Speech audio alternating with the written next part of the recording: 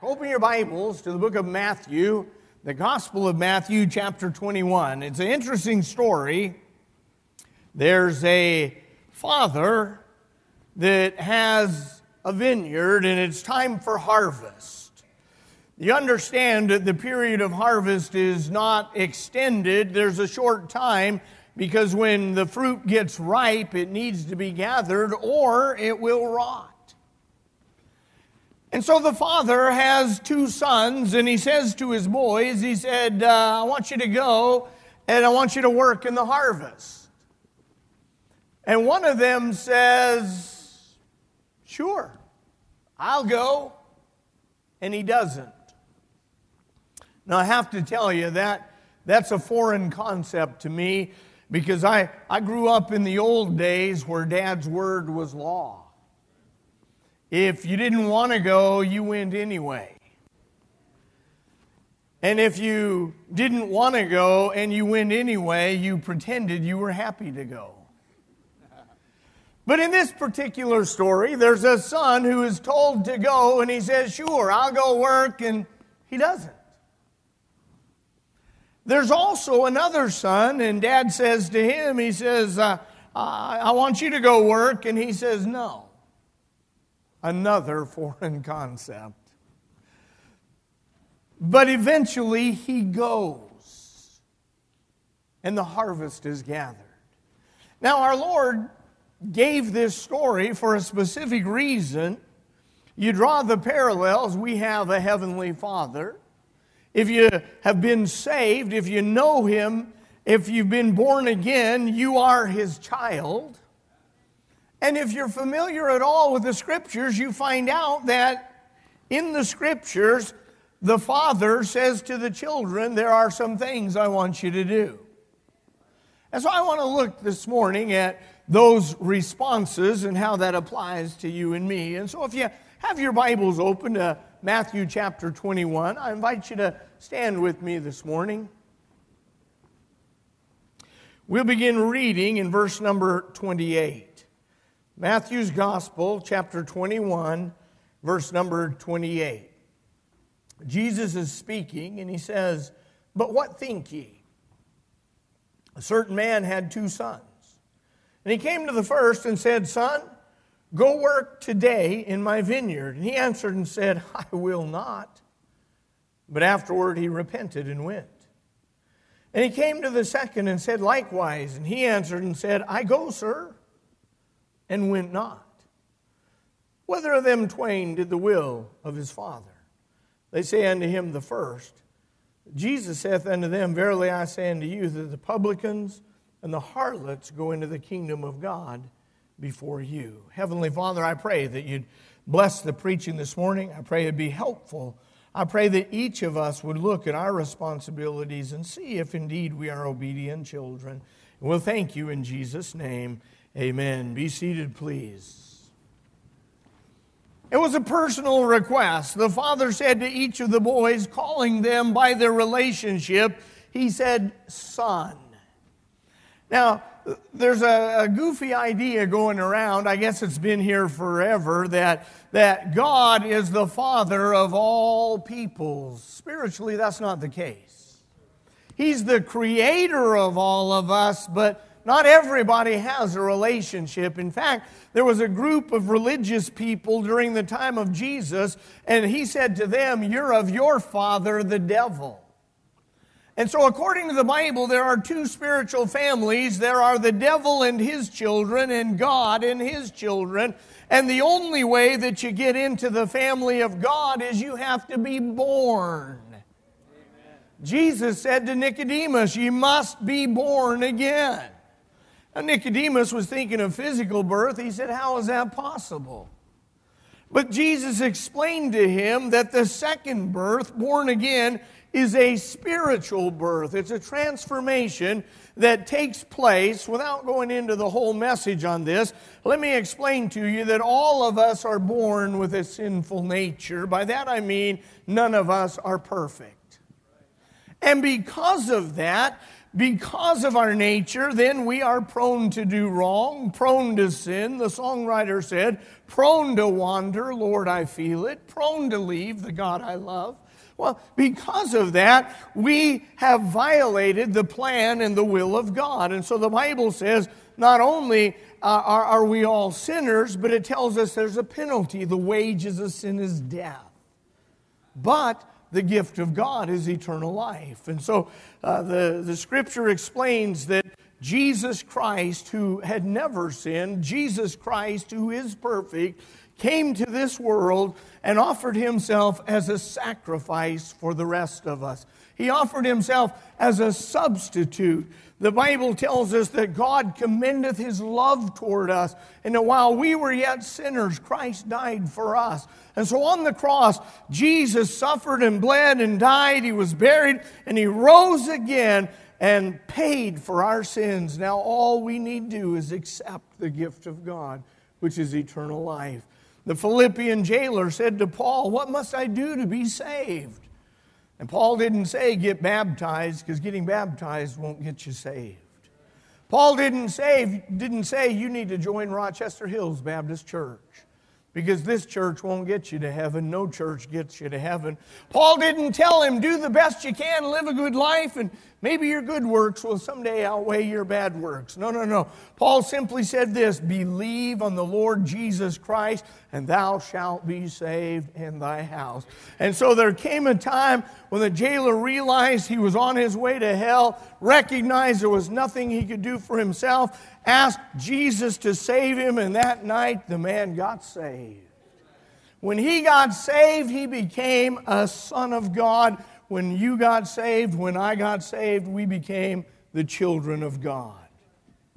And so in this story, when the father says son, we can apply that relationship to us. If you're saved, you are a child of God. Now, I want you to understand, family is a unique relationship.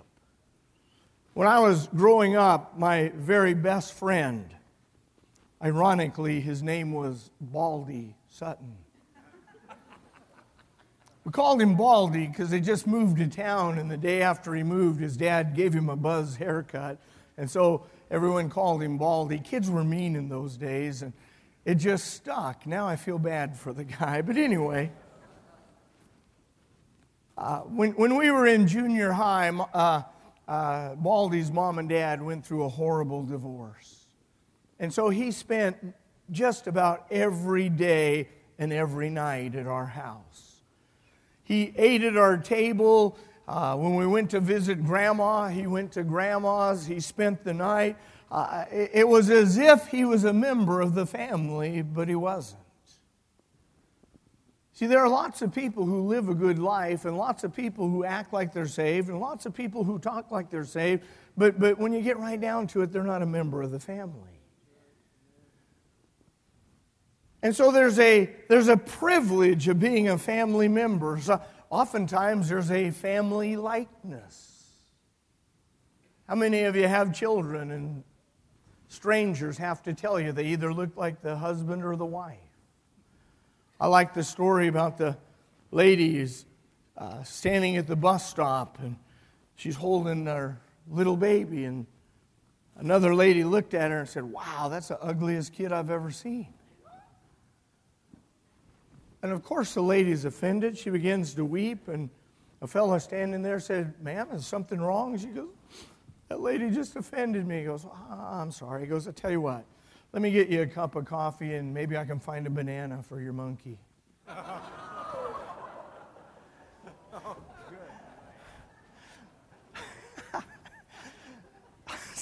Sometimes there's a family resemblance.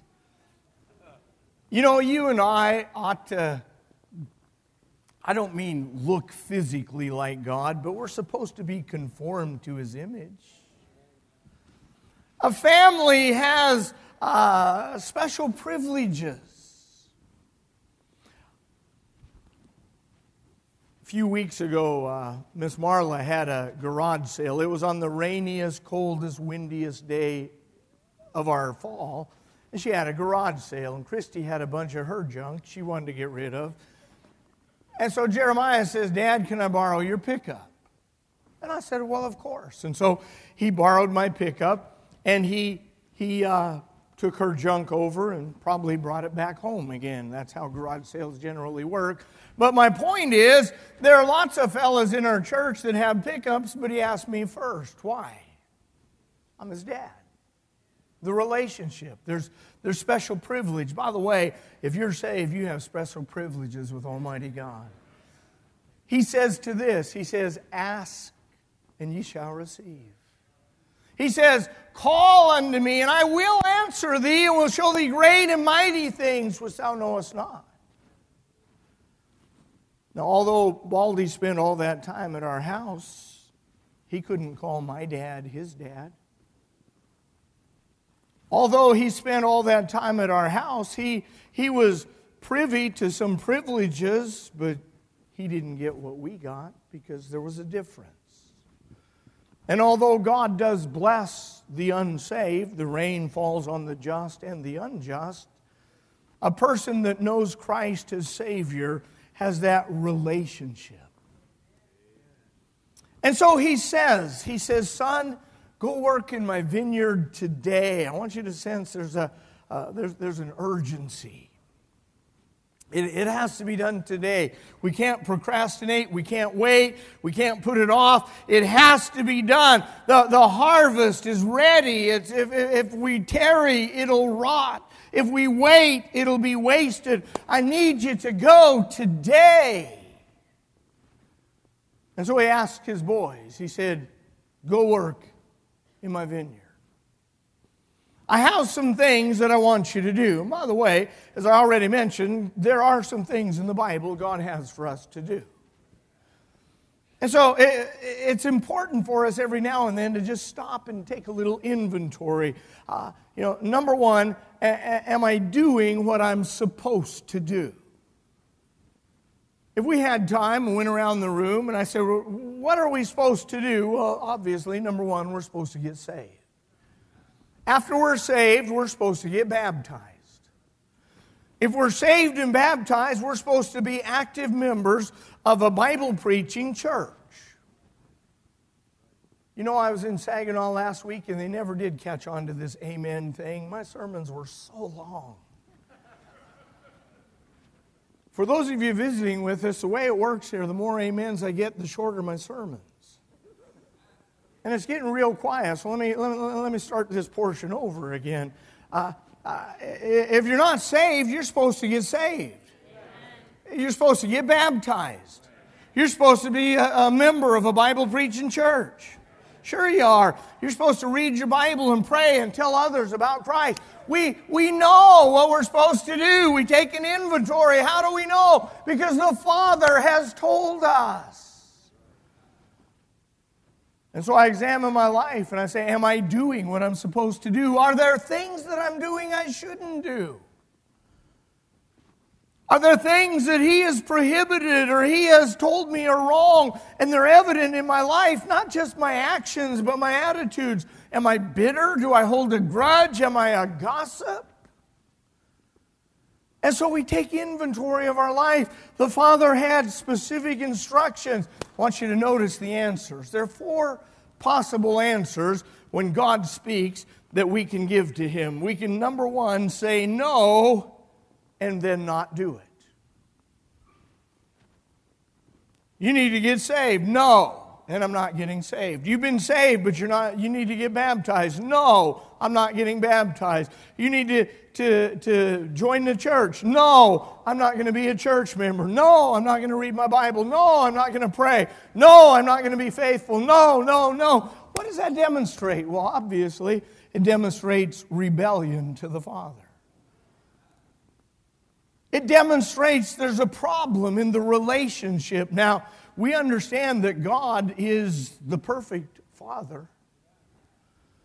And so if my Heavenly Father and I have a problem in our relationship, I think it's fair to assume it's not God's fault. The problem's got to be here. And so a son says, no, I'm not going to obey, and doesn't obey. There's another possibility. The son could say no and then change his mind. That's what happened in the story. He could say no and then do it anyway. What causes that? Well, first of all, he'd have to think about the reasons why he should. Dad says, go work in the vineyard. He said, no, I'm not doing that.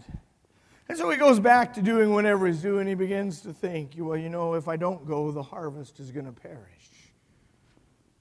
And number two, he is my father, and I have a responsibility to obey him. And number three, even if I don't want to, if I love him, I should do it. And so there is repentance involved. Repentance is a changing of the mind that always leads to a changing of actions.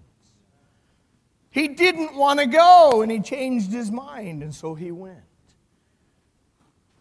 And oftentimes with God's people, I know I need to get baptized, but I just hate to get in front of people. And then you realize you're supposed to, and you say, I'll do it.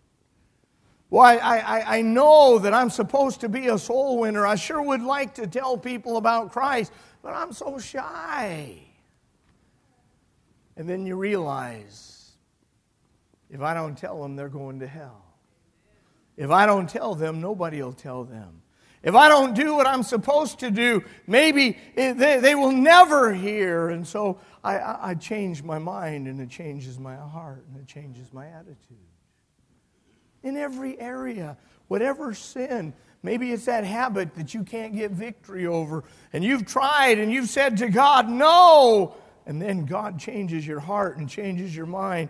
I love that song that we sang this morning. It's probably my favorite of all the hymns, When I Survey the Wondrous Cross. The idea is if I would just stop and think about what Christ did.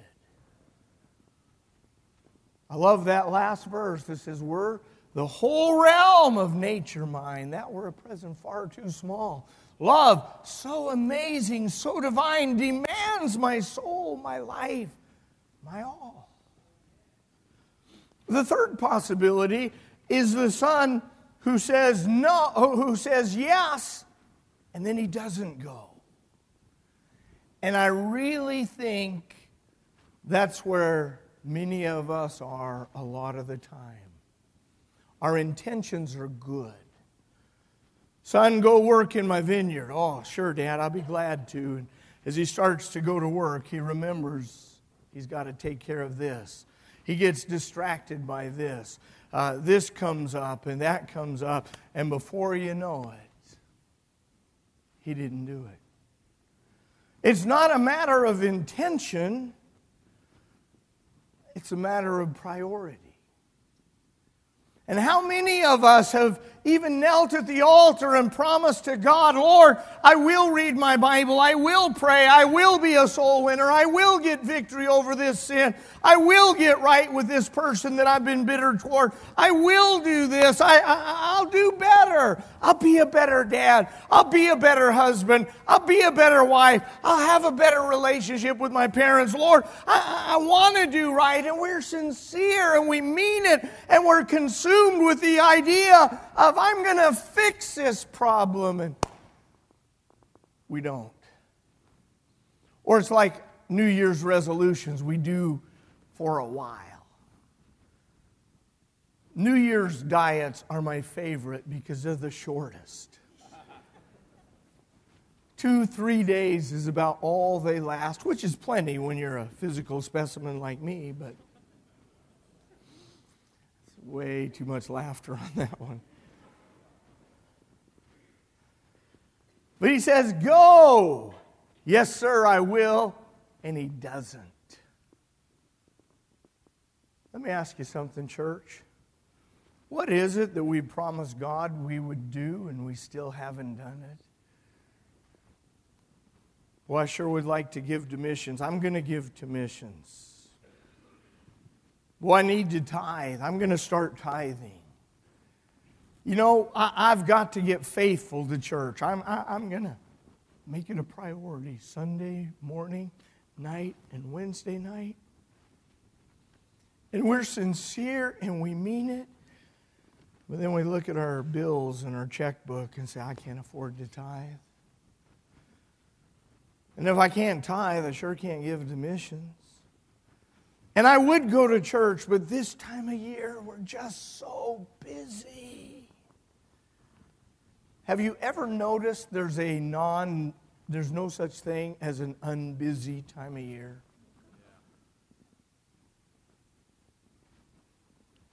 I remember when Jeremiah and Christy first got married.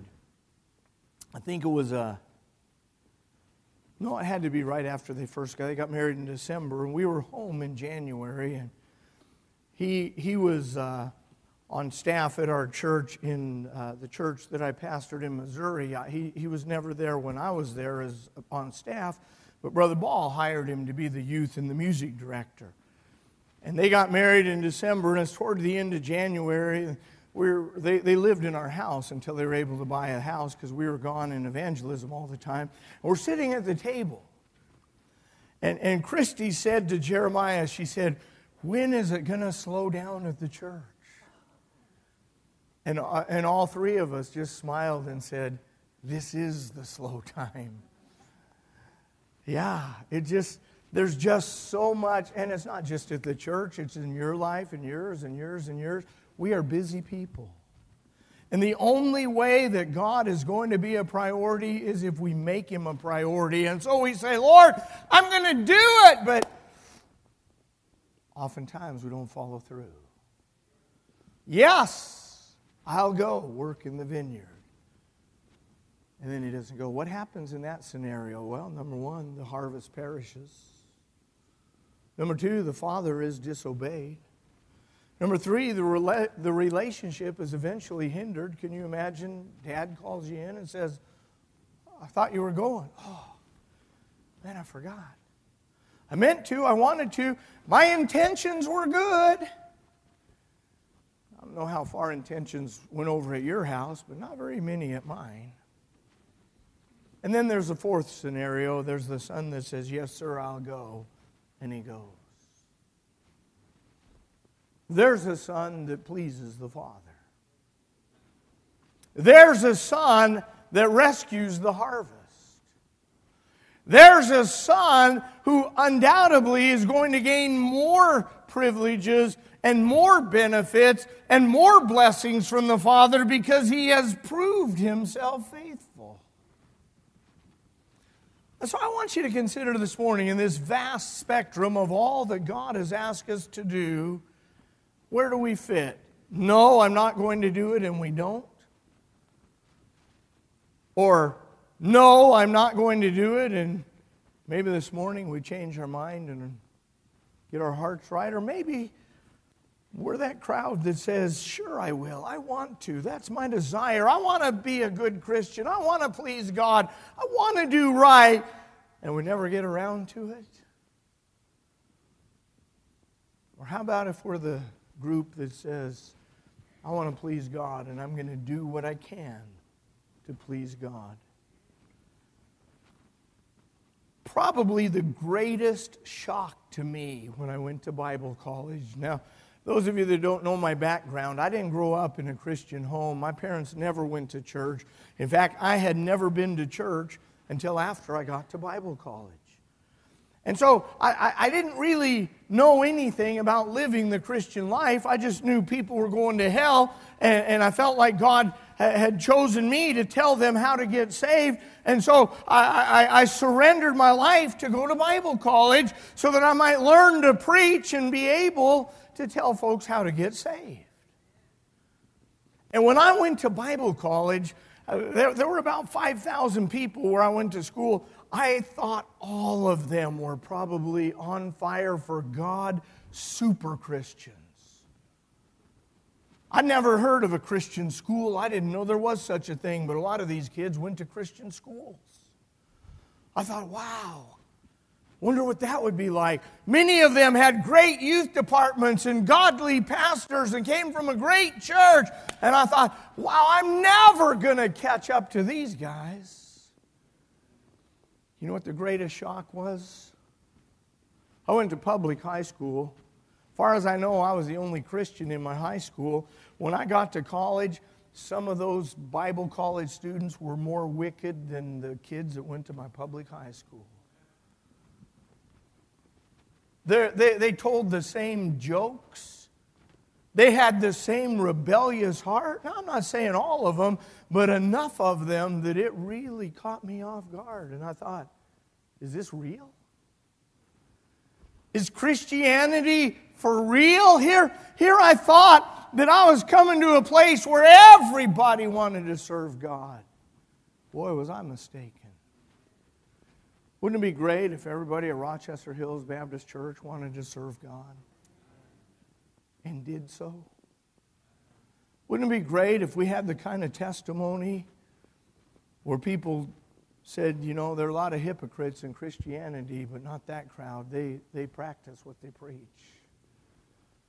They do what they believe.